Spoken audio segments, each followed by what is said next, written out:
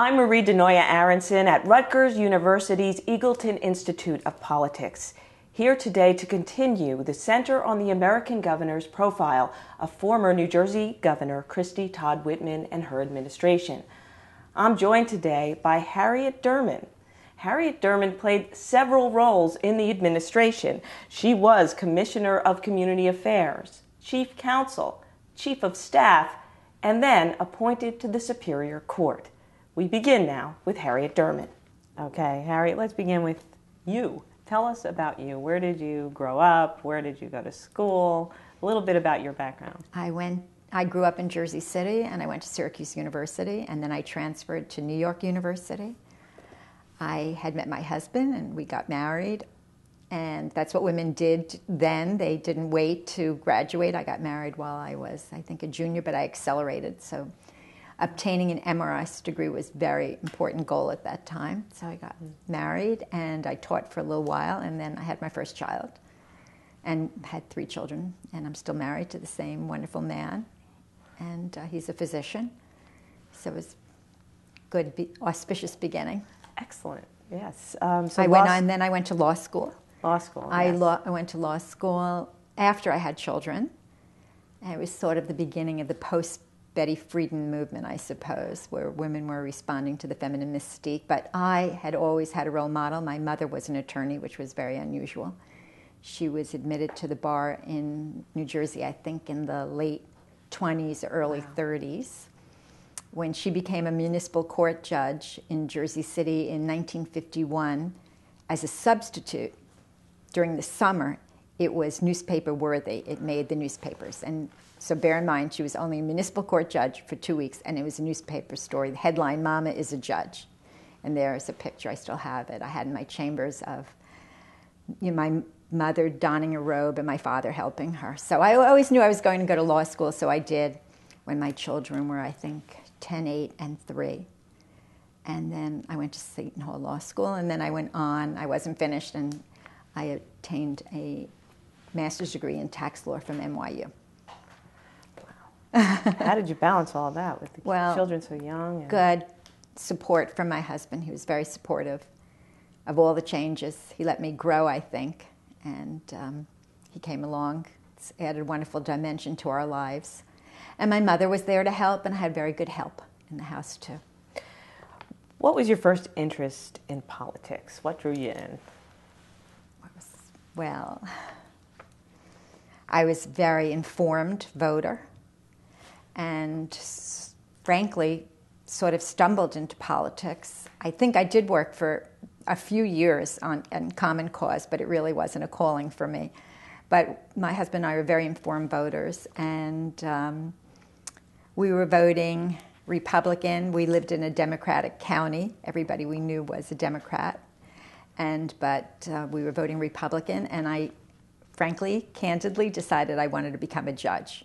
You can be the most capable lawyer in New Jersey, but if you don't know anyone, you're not going to become a judge, or lightning very seldom strikes. So I decided I would become active in the Republican Party. And the chairman, Sam Thompson, asked me to run for the assembly. And I remember saying to him, "Sam, I don't want to run for the assembly. I want to be a judge." And he said, "This will help, Harriet." And so he put together a very interesting ticket. 2 men I didn't know, Jack Sinagro, he was the very popular mayor of East Brunswick, and Jeff Warsh, who was a young attorney. And we ran together. We've remained very good friends. And we won. That was part of the anti-Florio, anti-tax furor 1991. And for the first time, as Sam Thompson told me, Republicans were winning local offices, both in the municipality and the county level. I think the first time there had been a Republican clerk in 50 years or something like that. And so we did win. It was very exciting. I found it very difficult, very stressful. I took it very seriously and worked very, very hard. The campaign itself? The campaign, raising money, and I did a lot of door-to-door and standing at supermarkets. And frankly, I worked harder than the men did physically, I think. And I had some good people, handlers. My personal friends would call them my handlers, or telling you what to do. But I had some very good people. And so we won. It was very exciting. And then Well, especially you're in Middlesex County, right? Yes. Which is predominantly Democrat. And Yes, as you mentioned, right. this was during the whole Right. anti-Florio backlash. Right. I was president of the Bar Association, the County Bar Association at that time, so it was a very, very busy time. In a sense, Sam Thompson didn't know whom he had asked to run. I was an unknown person to him, but I really came with some good support system. People who had never contributed to Republicans started writing checks and would write me notes and it's like, I'm a Democrat, I can't believe I'm contributing to the Republicans. Take my name off any general mailing list. Wow. Was the thought, were the predictions that you would not prevail in that election? I think our surveys, everything showed the polls that we were doing well. We were doing well. And we did. We won, I think, by big margins. I don't remember then. We raised a lot of money. Jack was able to raise money, Jeff. And we did well. And we had a great synergy together. We worked very, very well together. It was very, very unusual how well we all got along. Sinagra, Derman, Warsh. Huh. What did you think about serving in the Assembly? Frankly, I was very informed, as I said, but more on a national level. Even though I grew up in New Jersey, I wasn't actually that informed about how New Jersey legislature won. But I learned quickly. And I went on this Assembly Judiciary Committee. It was very interesting for me as a lawyer. And I remember there was I think it was the Rizzo kidnapping case, and there was something about evidence, and the wife couldn't testify because of marital privilege. Oh, and she wanted to testify, I think. I'm sorry, we're talking about the Exxon executive? Yes. I remember that case. And I remember thinking, wait, I can introduce a law about that and change that, and it wouldn't be ex post facto, we learned. So it was very exciting to be able to affect change. What an important way you did, it sounds like, on that particular case. And I think we were very attuned to a lot of issues in New Jersey, and we had a very successful, I think, legislative office, good constituent services, and we got into issues that were very important, campaign financing, and I sponsored myself Holocaust education that became law that mandated Holocaust education in New Jersey, and it was a very exciting time, really was. It was a good time to be a legislative Republican in New Jersey. Well, right? It was because we were in the majority in both houses, so I think we were able to override Governor Florio's veto of the repeal of the sales tax. And, it was very heady because, when you're a Republican now and you're in the minority, it can be very frustrating. So it was very exciting. It was. And I met a lot of very interesting people, and some of them are still my good friends. You were reelected in 1993. Yes. What persuaded you to give up this seat in the legislature to join the Whitman administration in 1994? Well, interestingly, in 1993, just before the election, or maybe in the middle of the year, an overture was made to me that I could get my judgeship if I wanted. I guess the Democrats wanted to get rid of me. And I thought, I was very, very excited about the candidacy of a woman and of Christy Todd Whitman, very excited. And I thought, I'm just going to go with this. I want to see what this is like. I want to participate in her campaign. Not that I had any expectations of being in her administration, but I just found it so vibrant and exciting. And by coincidence, our local people were very close with her campaign. We had a very strong liaison, and I think we had a very strong presence in Middlesex County for Christy Whitman because of that. An unusual relationship between our legislative office and her campaign. Of course, we kept everything separate. I should say our re-elect campaign and Governor Whitman's election campaign. It was very exciting. But again, we didn't have that strong candidates running against us. And Jack Sinagra said, if they ever put strong candidates against us, we might not win because this is a Democratic district. And eventually that anti-Florio sentiment is going to erode, which did happen. And again, I took it very seriously and I was very, very stressed. I thought, I cannot do this again. Retrospectively, I was too stressed out about it. It's just an election. It's not about family or health or anything. But so I said to myself, I cannot do this again. Either I'll be, maybe I can get to be a judge now and not run again. In 96, in the Assembly, you have to run every 2 years, right? My good friend Jack Sinagra only had to run, I think it's 4, 4, and 2. Right. So the first thing that drew you to Governor Whitman's campaign and Governor Whitman's administration was your interest in, wow, it's a woman. Yes. were there things that she said or issues that she stood for in particular that you happen to recall that really just resonated with you at that point? Well, of course, she was fiscal conservative, which I was, and at that time we used a word a lot, socially moderate. Those issues were important to me. And I can remember Jack Sinatra saying, we're liberal. I said, Jack, don't use the word liberal, we're moderate. And so, she was pro-choice, I was pro-choice. And she was good on diversity issues and gay rights and issues that I believed in. So I was very comfortable with, where she was going from a mission point of view. And also, I had the opportunity to see firsthand, see her campaign, and she really earned my respect. I mean, some of the things she had to do and eat kielbasa, in South River, that was a town, not district, after having been at tailgating and campaigning at Giant Stadium. She really earned my respect. She worked hard. And I remember the Women for Whitman event. It was very, very exciting. So working on the campaign for the first woman candidate, did you feel a lot of the sort of prejudice, anti-feminist prejudice around her, or I didn't. Sometimes I think maybe I was naive. I hear stories. I'm sure there was sentiments. I'm sure there were epithets. I'm sure there were comments. But for the most part, I didn't. A lot of people told me, men, that they thought it would be exciting to have a woman as governor, that women know how to make deals and come to consensus and lead. So, if it did exist, it's not strong enough to be in my memory. When did she ask you to be the Commissioner of Community Affairs? I think while she was in transition, I think I must have gotten a call in January because she did ask me just before the inaugural. I remember just after she asked me, she said she has to go work on her speech. And I had been interviewed, I think, I got a call to meet with, now it's coming back to me, John Sheridan and Hazel for a position. I'm sure this was early January. I didn't know for which position. And frankly, I thought maybe commerce, because I have a tax background. I represented business lawyers and I did business law, that kind of thing. And Governor Whitman herself had me come down to the transition office, and she said, she said, Commissioner, Department of Community Affairs. And I said, right, Commissioner, Department of Community Affairs, whatever that is, whatever they do, she does or he does, yes. And I was very excited by the opportunity to now move to the executive branch of government. It was a very exciting time. And as you began to discover your role, tell me about that process. I guess as you just said, it was sort of, okay, whatever that is, I'll do it. What was your expectation that it would involve, and what did it involve?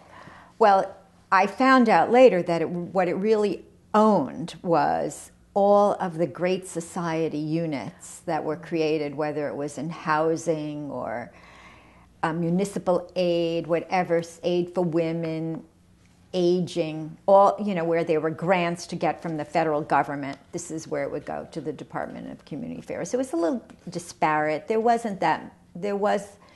not total homogeneity with all of the different units, but we made it work. 1,000 employees, big budget. I forget the number now. $1 billion I have in my notes. Right. That's because people would confuse me with the director of the Division of Consumer Affairs, and I would say, no, I'm the Commissioner of Community Affairs, and I have $1 billion to spend and whatever. And some of my legislative people came to work for me, people I had depended upon, and they were very good right hands, because it was an overwhelming experience to come into this department. But I found some of the employees, the state employees who had been there a long time, were very knowledgeable, very capable people, and I could depend upon them. Because immediately we had to fill out something about federal aid, and it was like, what is this? Right. But somebody had the answers.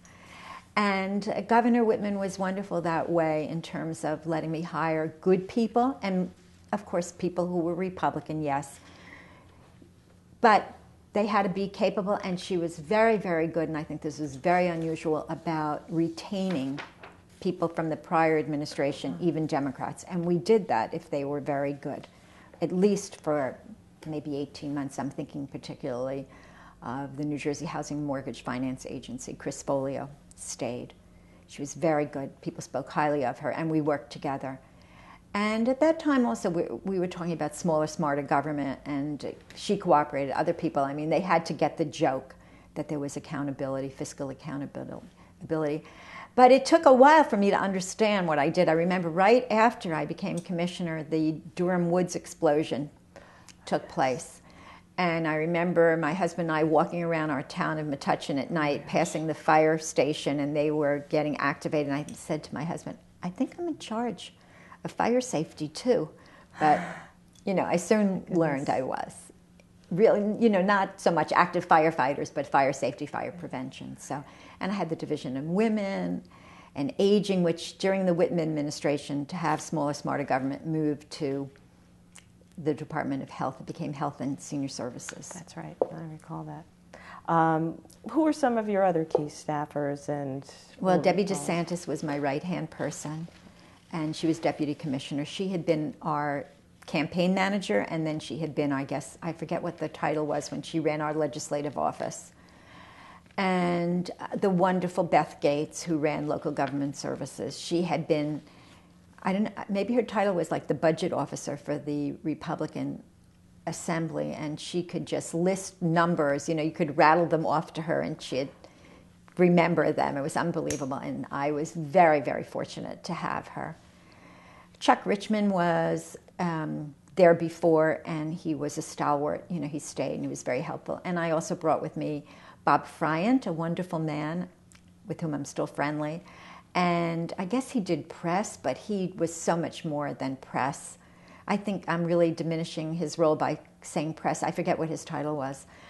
But, he wrote my speeches. He had plans. We were able to have a housing plan. He was so involved in that. He just had his finger on the pulse of the state, very politically attuned and very savvy, just smart.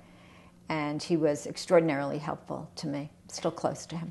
How did it feel to be in a position to be this commissioner and to be able to offer these kinds of appointments to people in your life? Well, it's heady. It was exciting, but I got a lot of support from Christy Whitman that I could have good people, that it really wasn't about political payback, that I could have good people. I had Alicia Diaz, who ran a Hispanic unit we had, and she was just fabulous. The people would ask her a question. She'd come and work at the housing events we had. And I can remember somebody asking her a question for 5 minutes in Spanish, and I'm thinking, she's not taking a note. How is she going to retain that and translate it? And she did, and her answer was substantive and accurate.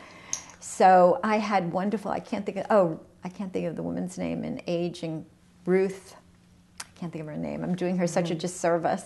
She was just wonderful, wonderful woman, really. And I think she knew Christy Whitman. Christy asked me to hire her, and I did, and she was wonderful. But then she moved to health when it became Health and Senior Services. And there were people in local government services that worked under Beth Gates who were there before, thereafter, and they were wonderful people like Mark Pfeiffer, I think. And I wish I'd had an opportunity to refresh my memory, because I'm doing a disservice. There were a lot of wonderful people, and it was a great opportunity. But I guess as the nature of my personality, I was stressed out. My husband described me then as tense and intense, my only two states of mind. So I felt very responsible for the 1,000 people that worked for me. I don't know if you want me to tell you vignettes or... Absolutely, and all those units. There's, all those areas that are so important. I remember to individuals. I ran into an employee, the head of human resources, and there was a story about one of our employees was caught having sex during lunch. And he's telling me about it, and I'm thinking, well, I know I have a lot of different units, but I said to him, but, really, why do I care? Am I like the sex police? And he said, but Commissioner, it was in a DCA car. So that was it. When I left, I remember thinking I should have enjoyed this more. I should have relaxed. I was one of those people. I had to read everything, all the letters that went out, all the press releases. And we wanted a housing policy, and we did, I forget how many units, but we announced that we were going to build so many units. And we went pretty far to do it. At HMFA, we had wonderful Tracy Battis and Eileen Hawes. Some of these people were just fabulous that worked for these agencies. Tell me about the housing. Would you list that as one of your main accomplishments? I think so. I think so. We really were able to put a lot of units up. We spent a lot of time on housing. And one of the big things that we did at HMFA is, people do not appreciate that, but the federal government offers something called tax credits. For whomever gets them, they are extraordinarily lucrative. I am talking millions of dollars of credits on your tax return. You just subtract money you owe. So people want them. And when I came in, I asked Chris Florio how it was determined who was going to get them. And she said, "You don't want to know." I could be more specific, but I better not put on tape. She said, "You don't want to know how it's done in prior administrations." So I said, well, we have to have a plan. And we did. We came up with a plan. So we gave points. We had a point system. I think multifamily in urban areas got more points than seniors, citizen in suburban areas. And that's how we dispensed them. It became competitive. And my understanding is they keep those rules and regulations to this day. And to Christy Whitman's credit, she wanted that. She was very into good government. Into, yes, we are politicians, yes, we have friends, but let's do it in a way that is rational, and we take care of people, but only people who are worth taking care of, who are informed and knowledgeable and smart and professional and not going to get us in trouble, do the wrong thing. We were very, very concerned about good government, and I think to this day, Christy Whitman doesn't get credit for that. Just backtracking a bit, just to clarify, of course, when you're talking about housing units, you're talking about low income. Low income housing, because New Jersey has Mount Laurel is one of the reasons where communities have to have a fair housing obligation. Oh, that was another wonderful woman I had, Shirley Bishop. How could I forget Shirley? She became head of the Council on Affordable Housing. And so committed to housing was Christy Whitman that we had legislation introduced. John Farmer, I think, spearheaded it for us, that the Commission of the Department of Community Affairs would become, I think, chairperson or at least a member of COA. Subsequent governors have, moved away from COA. It's become, an anathema, affordable housing and requiring municipalities to build affordable housing and so forth. But Christy Whitman embraced it as a good government thing. And again, something she really didn't get credit for. And we worked also in local government services. Again, fiscal accountability was very important. We worked with the Treasurer's Office, with Brian Clymer, and we would audit municipalities. Beth Gates, I think, was in charge of that. And we would see where the money was not being well spent or wasted. I can remember going to a League of Municipality event, and the mayor of an Essex County city was entertaining local politicians and legislators and serving like shrimp and lobster. And I'm thinking, the taxpayers in New Jersey are paying for that. I don't think that's such a good idea. So we did a lot of work in Camden. Camden was a desperate city. I remember at one time we took over the parking authority. Beth Gates became the director of the Camden Parking Authority because it was just a wasteland of corruption. So again, I don't think Christy got credit for all of these things. The division on women. Oh, Linda Broker ran the division on women. And what were some of the accomplishments you were able to put together there? I think with regard to domestic violence, that was a big issue. I trying to think of what some of their other issues were, mostly domestic violence and health issues. And, of course, although Christy was pro-choice, we didn't really, I don't recall that we did anything through the Division on Women with respect to that issue. And just focusing on women, that women can do, participate, that we're out there, and also with housing. We would coordinate that with housing, and we would dedicate units for women who had left a bad situation, a domestic violence situation, and needed, emergent housing. So we had shelters for women. And again, we could coordinate through the housing with the Division on Women. That sounds like a major development, right? To serve people. So I think that was, again, something Christy didn't get credit for, that fact that a mission for her commissioners was coordinating all of your different units, and not only within the department, but with other commissioners. Work together. Don't be competitive. I had to give up the Division of Aging, senior citizens. historically, commissioners don't want to give up employees or budget dollars, but I felt that was part of my responsibility to be gracious about it, to show Governor Whitman where the savings would be. I think there came a time when we had a meeting with her and Len Fishman, the commissioner, and we were like making a presentation of where it should go, and she said, that's where it should go, and as far as I was concerned, that's where it went. And I tried to send that message to all my employees who didn't want to move, that they had to cooperate. Fire safety was a little bit of a challenge. The firefighters, they're all about, in fire safety, they're all about the guy with the biggest toy or truck, fire truck wins. So they're a little bit territorial about their areas, but we like to think we won them over. So if you were to, you encountered resistance on, I guess, different fronts because you were dealing with so many different areas. Well, I'm sure probably in fire safety, they weren't that happy about having a woman as commissioner and taking, orders or lead. But if they were, it was out there, I never heard it. I also like to think that I was well qualified and I had a very strong and deep resume. And if they want to take me on with issues, we want to start talking to me about substance, we'll talk. So, Do you recall any specific initiatives that you brought to that unit, to the Division of Fire Safety? I think it was more about streamlining. I can't really remember that there was a lot of redundancy. And also, that was there. I think they have fire inspectors in each municipality that they had to be competent also.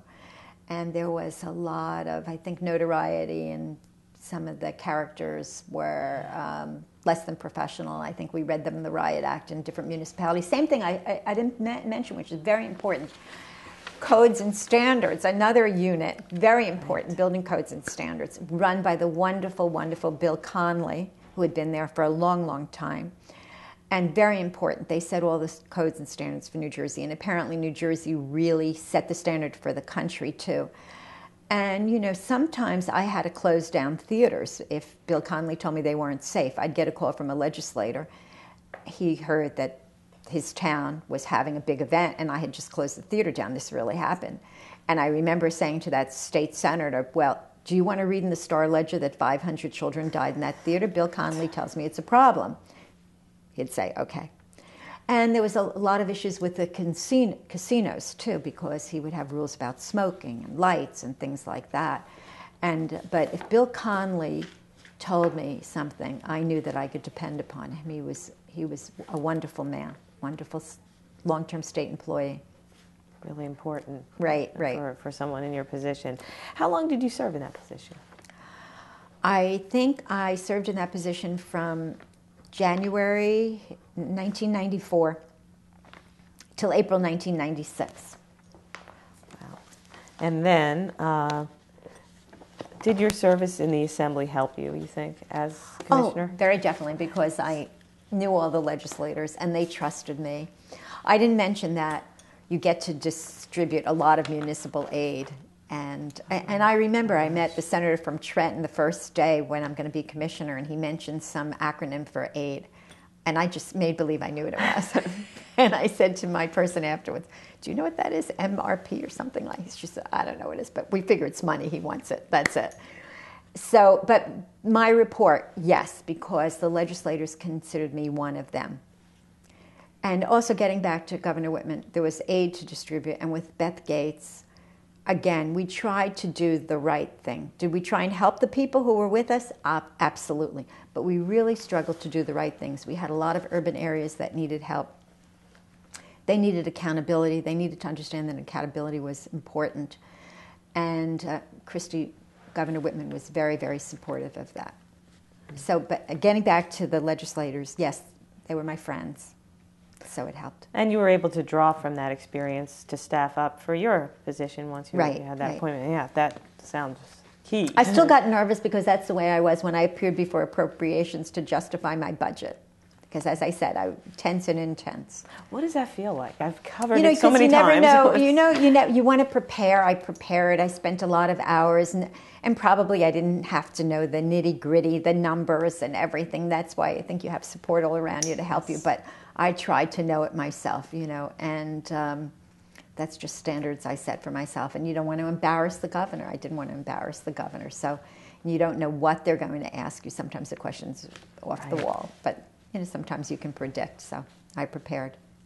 Wow. Well, from this position, the appointment to be chief counsel, tell me about how that occurred and what that meant to you when you were asked. I think I was just starting to get relaxed as commissioner, and she asked me to be chief counsel, and it was hard. We were going right in April into an ugly budget. The budget has to be done by June 30th. There were a lot of issues on my desk, and so it was hard. But that position only lasted 3 months. I'll tell you about that, I'm sure. But I was just starting to get comfortable in that position. And then I was asked to move to chief of staff because of a big change. But I was just getting, I think, comfortable. It took me 3 months as chief counsel, and it was very exciting.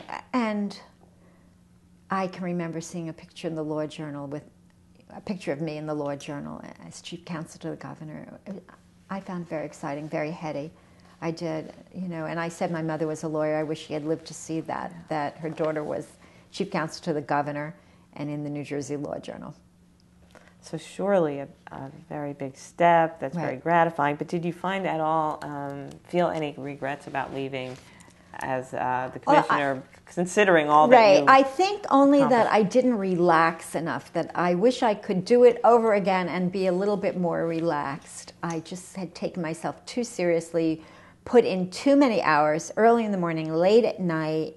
I didn't have to read every letter. I probably didn't have to go to as many events as I did. I didn't have to meet with almost anybody who wanted to meet with me. My door was open. My conference room was very busy. Oh, I think I ruptured my Achilles tendon just before in 94, early in the administration. I hobbled around for 12 weeks on crutches, but I still managed to meet with everybody who wanted to meet with me and go to events. I have a lot of pictures at housing events. I'm on crutches, so I think Governor Whitman signed my cast, something like, I saved it. I might have it. This is no time for, taking time off or for the easy road just because you're in a cast. So whatever.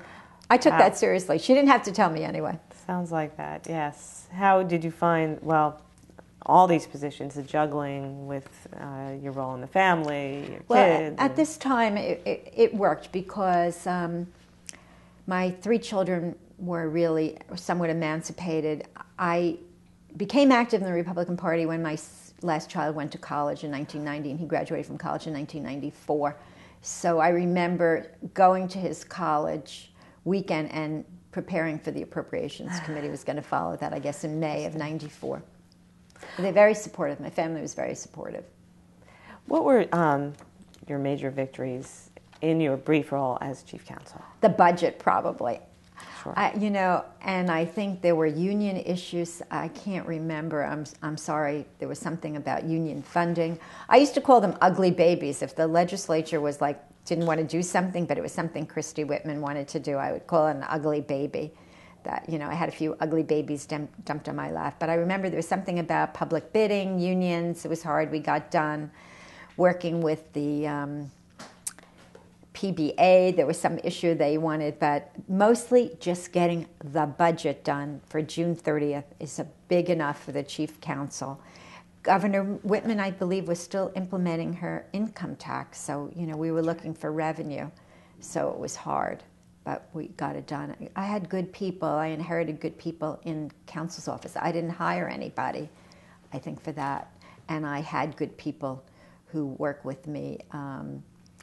I succeeded Margaret Fody, who was chief counsel, but John Farmer was there, and I knew him, and we worked very well together. And I think Michael Torpy, I think Michael was the deputy, actually. Michael was the deputy. We worked together on that. So you say you were there for about 3 months, and then tell me about when you were asked to move to chief of staff. I can remember sitting at a meeting with Herb Tate. He was the president of the Board of Public Utilities, and I think it was well known that Chief Justice Willens was ill, but I remember, I think Governor Whitman's secretary said, excuse me, that the Chief Justice was on the phone. He wanted to speak to her. And so she went to take the call, and she came back, and she abbreviated the meeting with Herb Tate, and I had to go, I think, to the Senate President, and I ran into Debbie Poritz, who was the Attorney General and was now going to be announced as Chief Justice. And I remember somehow somebody saying, "Does anybody know where Debbie is?" And she's upstairs. It was that kind of thing. It's a blur, but I do remember that. And the governor, apparently, she had a backup plan because she announced it, I think, that day or the next day. Her plan, her Chief of Staff, Peter Venero, would become Attorney General, and Attorney General Poritz would become Chief Justice. And I, who had just been Chief Counsel for 3 minutes, would be Chief of Staff. So it was not any job I ever wanted, ever, ever.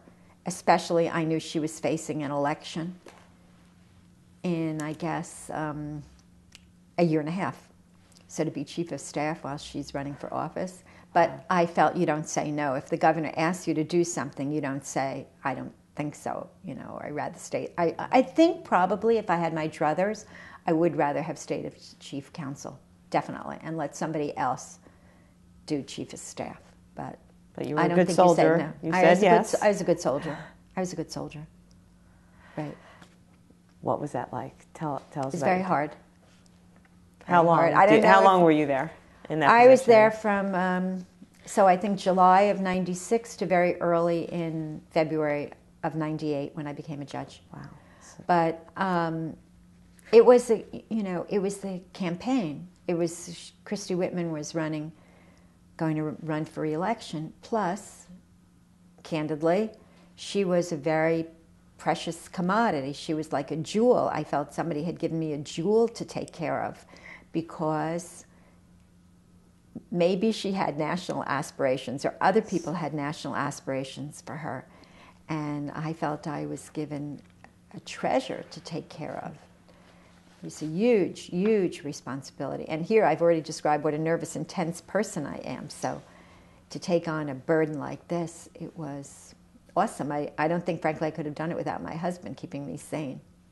What were some of the challenges and difficulties? Well, dealing with the legislature and getting her agenda through, personnel. She went on, she was, very popular around the country. Yes. So I have to take care of the store while she was out making friends around the country. And keeping on message, keeping all of her commissioners in line. That's what the Chief of Staff does. And keeping other people with expectations, keeping them in line, making sure there was nothing untoward that happened. I guess we went to the campaign in 96 in San Diego. I think Governor Whitman was the co-chairman with Governor Bush, who became president. We shared a trailer with him. We stole his chocolate chip cookies when they weren't looking. That must have been exciting to be part of the national. But it was very challenging, very challenging.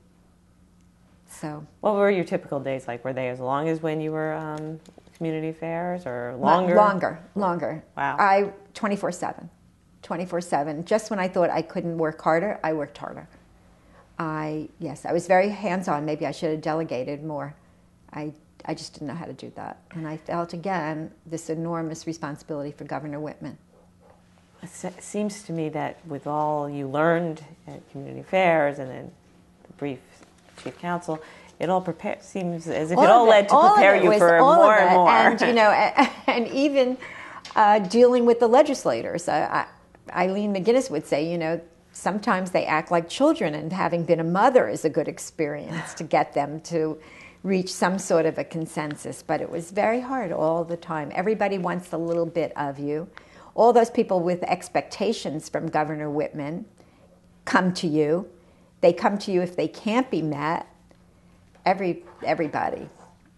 It's a lot of pressure.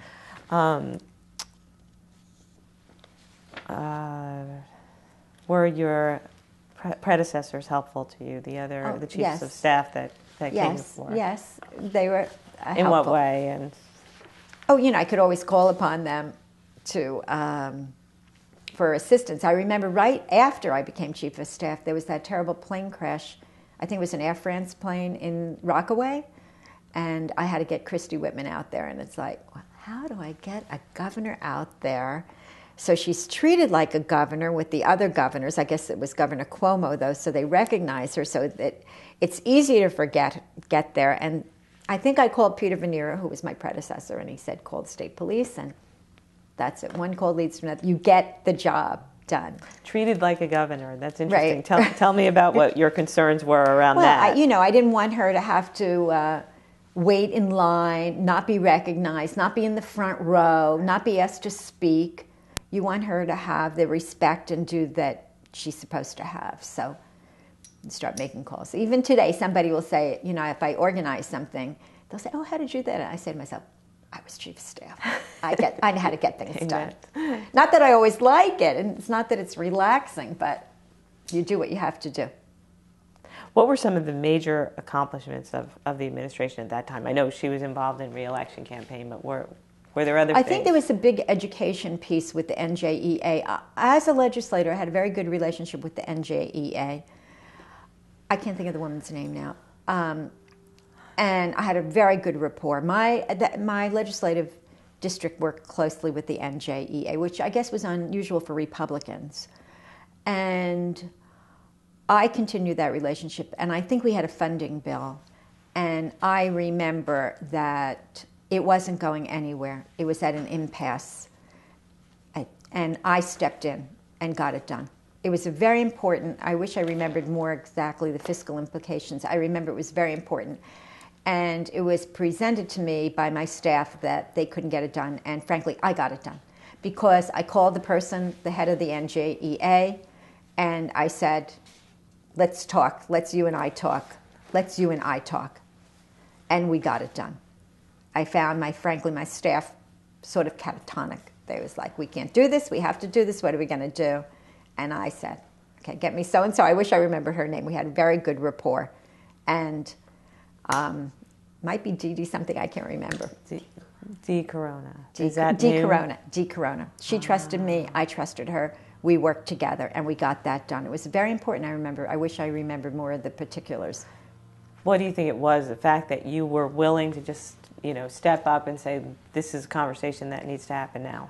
Is that? I think something like that, and also I think you have to know when they've reached the end, what they're willing to give. I find I do mediation now. You have to listen very carefully to what people are telling you for clues as to how far they'll go, and you always have to leave them with self-respect. They have to feel like they won a little bit. Christy Whitman talked about that. When you have a good compromise, when everybody's a little unhappy, and that's what happened with Dee Corona, and I think I called upon that. And similarly, the NJEA, which is traditionally Democratic, I think because I worked with Dee, and I haven't thought about this in a long time, they were neutral in that 1997 election, which was a very big thing for them not to endorse a Democrat. They remained neutral in that campaign.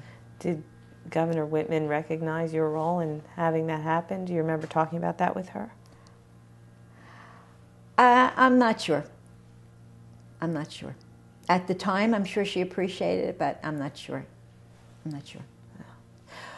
Interesting what you said about listening for clues when you're in negotiations like that. So that was your training as an attorney, as it all came to... Right. And I also felt that, literally, I remember working on, it wasn't our finest piece of legislation, but she had the pension bond issue, and we needed votes. And, retrospectively, I wish I had been tougher and said, do not do that, Christy. Do not do that. Do not do that. Brian Clymer kept insisting there were no other sources of revenue. Well, we see $15 billion later, multiple years of our budgets being so much higher. They found other money. They found one-shots. They found gimmicks. He was committed to that, and she was willing to do it. And I do regret I went along with it. I always regret it. I should have said to her, Governor, don't do that. Do not do that. She spent a lot of political capital getting it done, and it hurt her reputation, I think, and she shouldn't have done it. But to get it done, which was my mission. I had to get it done. I can remember getting on a knee to some silly state senator and more or less begging him. I mean, it sounds funny, but I was like, okay, what do you want? You know, what are we going to do to get this done? And getting the votes and getting it done, because she wanted it done. Once she was out there, it had to get done. But you thought it was a bad idea.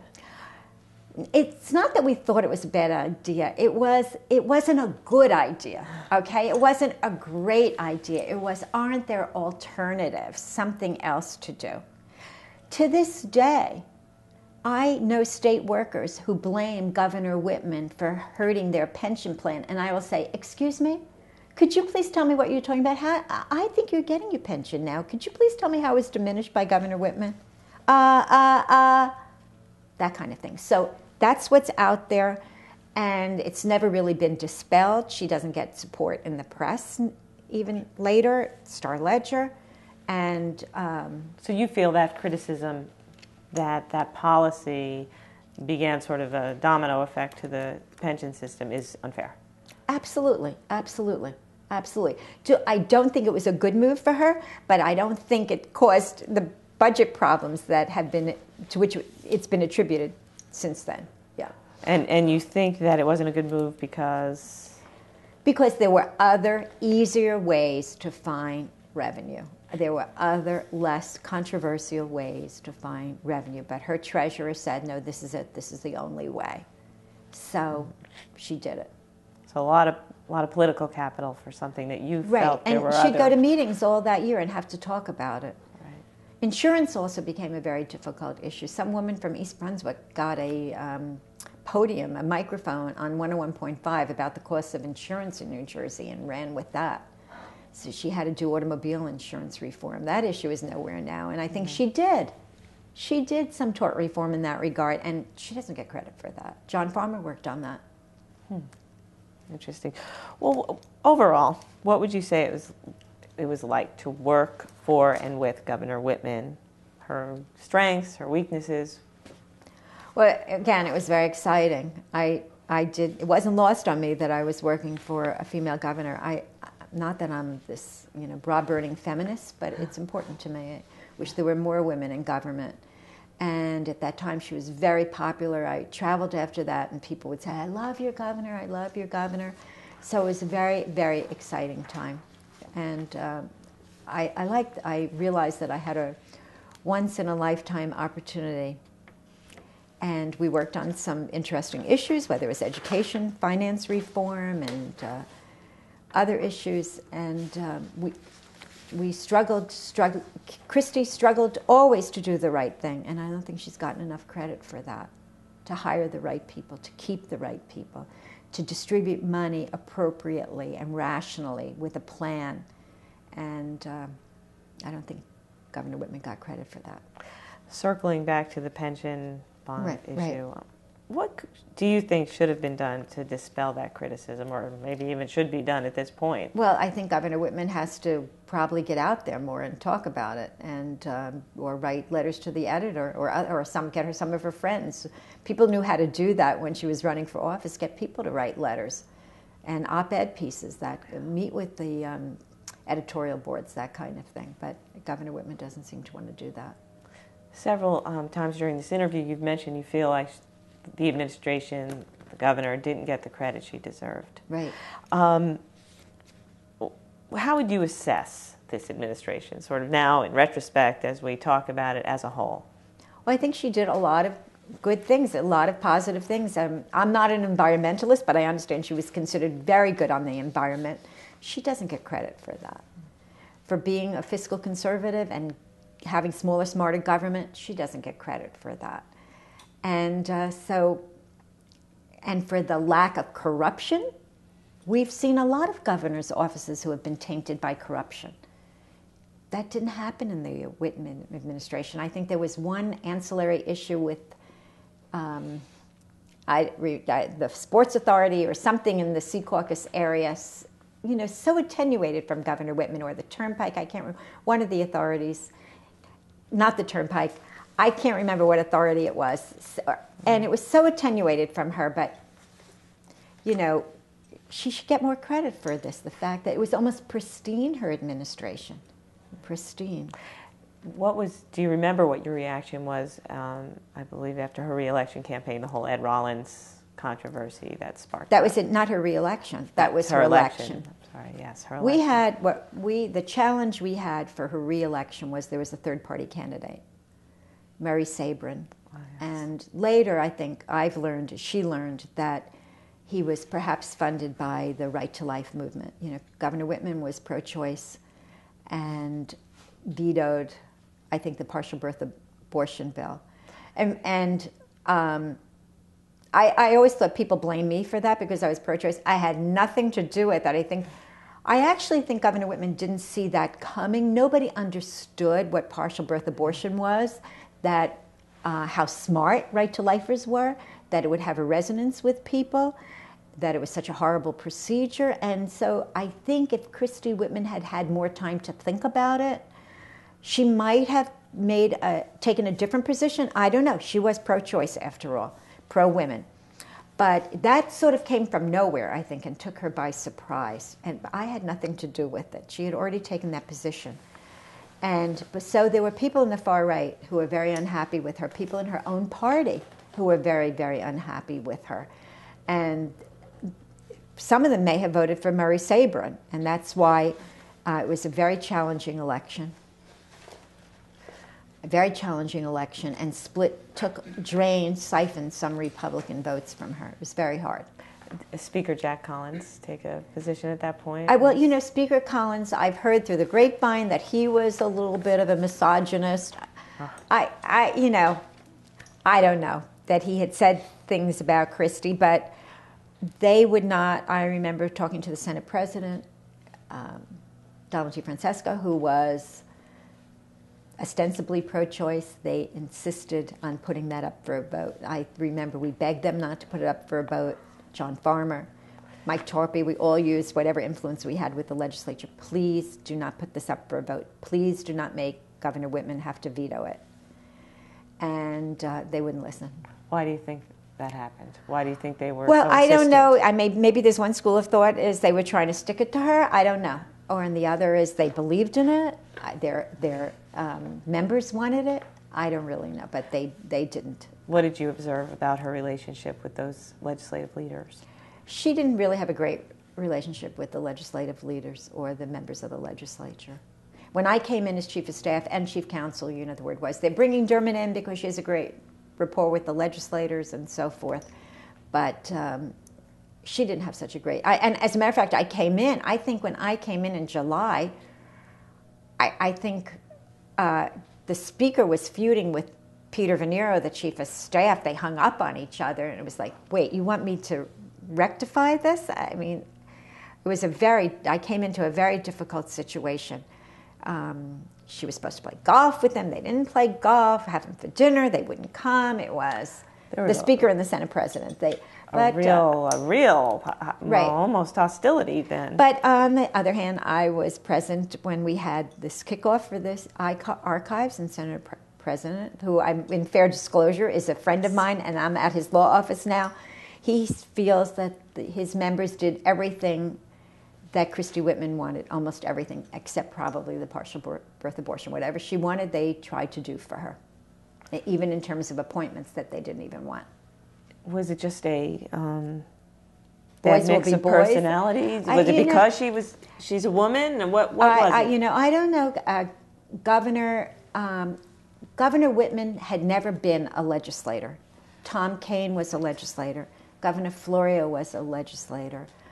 All the things we love about Christy, by the same token, she's not going to hang out and have beers with these guys.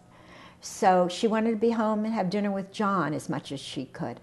So she wasn't into hanging out with these guys and schmoozing with them. They talk about Barack Obama, who doesn't do that now. I suppose, I hadn't thought about it before, I suppose it's not too dissimilar. I mean, she had a good rapport. She always entertained their calls. She'd always have meetings with them if they wanted, but she wasn't going to go have a beer with them, that kind of thing.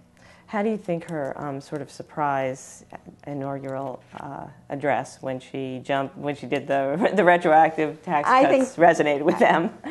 Well, they were like, we're going to do what? But they did it. They did it. And again, I guess Senator, former Governor DeFrancesco would say, see, we did what she wanted. I don't know. I'm sure, look, I'm not going to be naive. I'm sure that there was a great deal of undercurrent hostility to a woman. These guys were used to being, the head honcho, to being it, to having token women in the legislature as, minority whip or majority whip or whatever. But it was run by men. It's a male thing down there. It's a male-dominated place. And women have made inroads, but it's still male-dominated. So I think, and we had a lot of women in the front office. Judy Shaw was the first chief of staff. And so I'm sure there was a lot of unhappiness. Because when it comes down to it, it's about relationships, right? Relationships are important. Relationships are important. Yeah. Well, that must have been a challenge for you then, to be called in to sort of be the person to broker the peace, right, is what you're saying. Right. It was very difficult, but we tried to keep them happy. I had good people, Phil Angarone and Mike Torpy, John Farmer again, trying to keep, and some of his lawyers, I wish I could remember their names, Maggie Verlaine. We tried to keep these people happy. Maggie worked in the front office. Her father had been a legislator. Everybody knew him, so we tried to keep these people happy. What was your relationship like with Speaker Collins? I had a good relationship with him because I was in the Assembly. I think he was majority leader when I was elected to the Assembly. Chuck Hytaian had been the Speaker. And again, Chuck also spoke how supportive they were of Christie. And I know from being a legislator in 1993, he said to our, senior caucus or whatever, when we would meet in his office, we are going to help Christie Whitman get elected. This is in 93. We are committing to Christie Whitman. Now, I don't know if Jack Collins felt that way down there in South Jersey, but Chuck put up. So I had a good rapport with Jack Collins because I was one of his Assembly people and, a comer as far as people were concerned. So he was fine. I had a good rapport with him.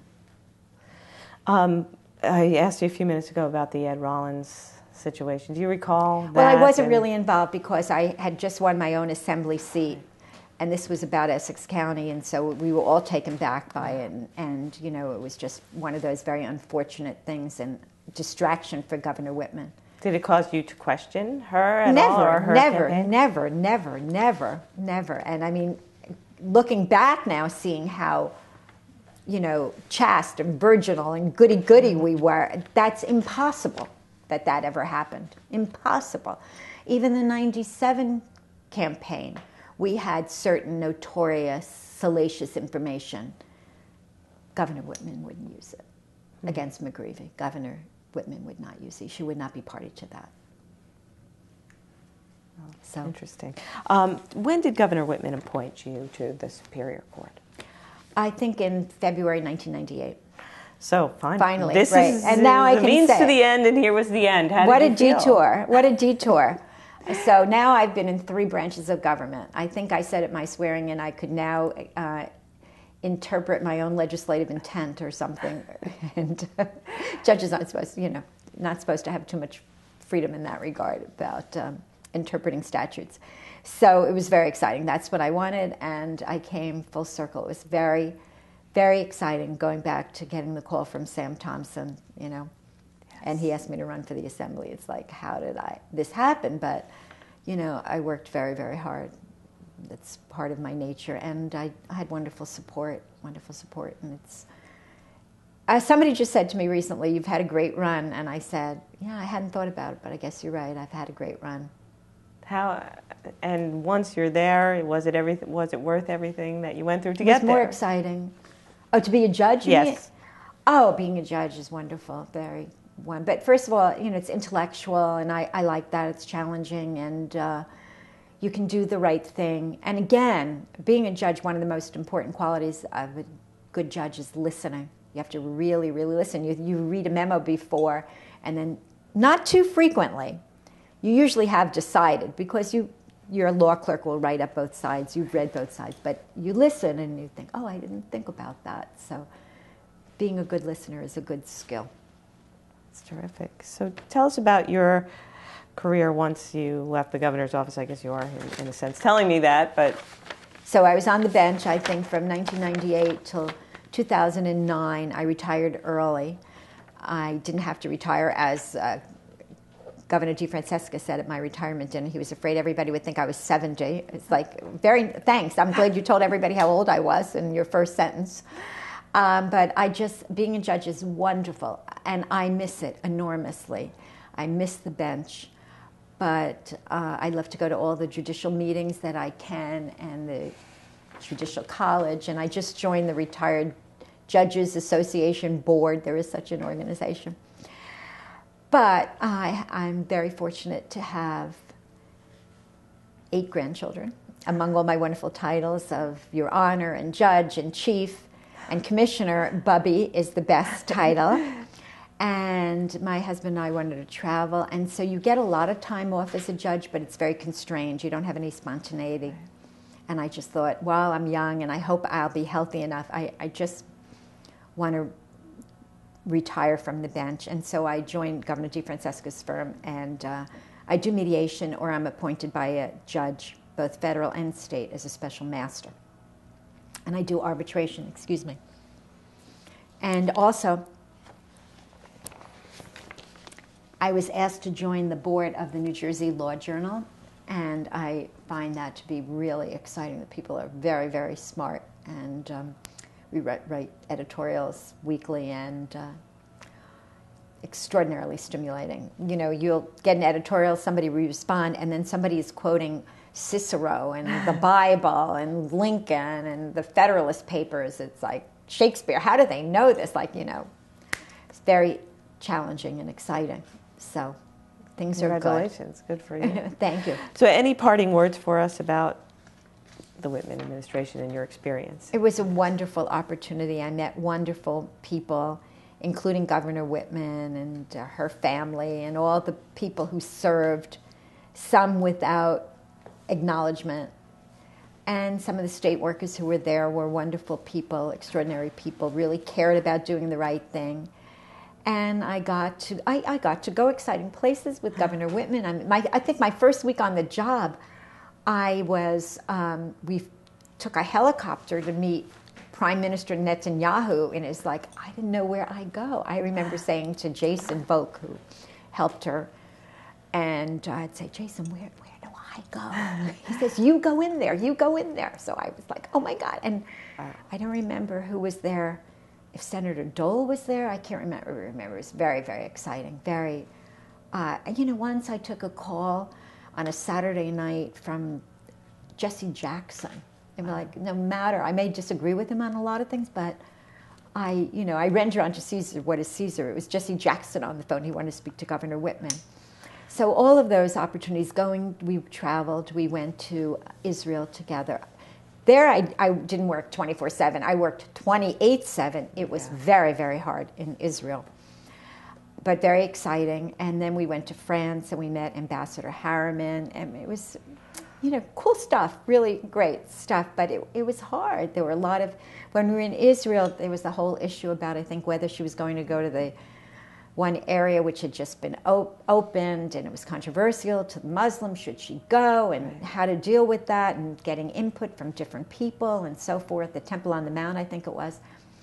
And, she didn't want to endanger anybody, just trying to make decisions like that. It was hard. It was hard. Yeah. And never forgetting, don't forget what I said earlier about she was a treasure. Maybe she has national aspirations, and I don't want to interfere with that. I don't want to. And so if I can say one weakness I had, I was a little bit intimidated by the press. I was going to ask you about your, that whole dynamic I was afraid. In all your roles. Retrospectively, I kept a distance. I would have Becky Taylor, who was a wonderful woman, speak, because I was very afraid of making a mistake. Of making a mistake, of saying the wrong thing. Had something happened? No. I just was afraid. So I didn't ingratiate myself with the press because I didn't give them anything on background. And I think I actually think to be a good chief of staff or chief counsel, you have to feed the press. You have to keep the press. And if I had it to do over again, I would be very different. I definitely kept my distance from the press because I was afraid that I would make a mistake and tarnish my jewel. My jewel. Working hard, I could work hard for her. But what if I made a mistake? And they said, Derman, you shouldn't have said that. So you feel that if you could do it again, you would work more closely with the press? And I have given that advice to successor chiefs of staff. Feed the beast. Feed the beast appropriately. Appropriately. There's always appropriate ways to do these things, really. But I had too much. I backed off and left it to Becky Taylor. We also had the whole thing with Wynne. That was very exciting. Wynne, she wanted to build the tunnel to access the Mirage, and Donald Trump thought she was building a tunnel to a competitor. He wasn't happy. We had to go through all of that. It was very, and it's like, wait, I'm talking to Steve Wynne. I'm like, Harriet Derman from Metuchen, New Jersey, and now I'm talking to Steve Wynne, and he's not happy with me, So just follow up on the press thing and the way you would do something different. Do you feel it hurt you in any way that you didn't, or you just feel you would have had more leverage in certain stories if you had maybe more leverage? And I think I think it's always better to build bridges. So I'm not saying I burnt bridges, but I think it's always better to have a good rapport with people and build bridges and have good relationships. And in my life, I feel very blessed and enriched by the wonderful relationships and friends that I have and my husband has. And so I probably would have had more people in that category, but I really, really kept my distance. And that was a mistake. I wish I had somebody to give me better advice. And also another mistake I made. I guess you want to hear my mistakes too. If you want to talk about I that. was too involved in her campaign. She asked me to do that, to be the go-to person, but I was chief of staff. I should have had much more of a wall. Why was that a mistake? I think you have to keep, there came a time when they said that I threatened, Hispanics, we wouldn't give them money. I mean, it wasn't true. But if I hadn't been out there, there would never have even been an opportunity for an allegation. But Governor Whitman asked me to assume that role. And again, I didn't say no. She trusted me. She needed somebody to be a liaison with her campaign. And she specifically turned to me to do that. And again, I didn't say no. And maybe I wasn't experienced enough to know. When you look at the Obama, you never see Chief of Staff Lou involved in his campaign. I should have really put up a wall. I mean, again, we didn't do anything inappropriate. We always met like a Republican headquarters, no campaign financing, no campaign activities in the office. But I wish I hadn't been involved at all. I should have just been responsible for state government. I shouldn't have had any responsibilities about her campaign. I shouldn't have gone to her debate practice. Do you know what I mean? Anything like that. Do you think it would have been better for you, Harriet Derman's career, or better for the administration? Well, I don't think it hurt my career, but I think that a chief of staff should not be involved in the politics of a re-election. Or there should be more of a barrier there. Right? I do. So if you mentioned that this... But it was about trust. Governor Whitman wanted me. Like it. She wanted me to do that. Her presidential aspirations, were you very disappointed when that didn't come to pass? Well, again, I'd like to see a woman vice president, so I was disappointed, but we saw it coming. I mean, it was, the partial birth abortion turned out to really cause her problems with the far right. And somehow they associated her with the partial birth abortion. You don't hear about it anymore. No. You don't hear about it anymore. And then she went to the EPA, and I guess at the end she had some problems too. So I was disappointed. And then that terrible picture surfaced of her frisking some young black men, I guess, in Camden. That didn't help either. So, I wanted to see a woman. I would love to have seen Christie as the first vice president.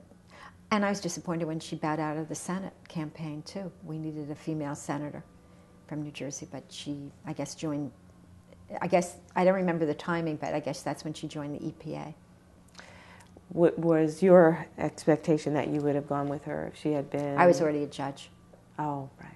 I was already a judge, and I wasn't going to move to Washington. And the environment, my eyes always, Michael Torpy and I would always laugh about all those acronyms from the EPA, and our eyes would glaze over. The environment, I like the environment, I want to have a strong, but substantively, I didn't know that much about the environment. So, but it was a wonderful opportunity to be chief of staff. I never in my life did, when I went back to law school, did I ever think I would be chief of staff for a female governor who was a wonderful woman. You know, it was great. Thank you. Thank you.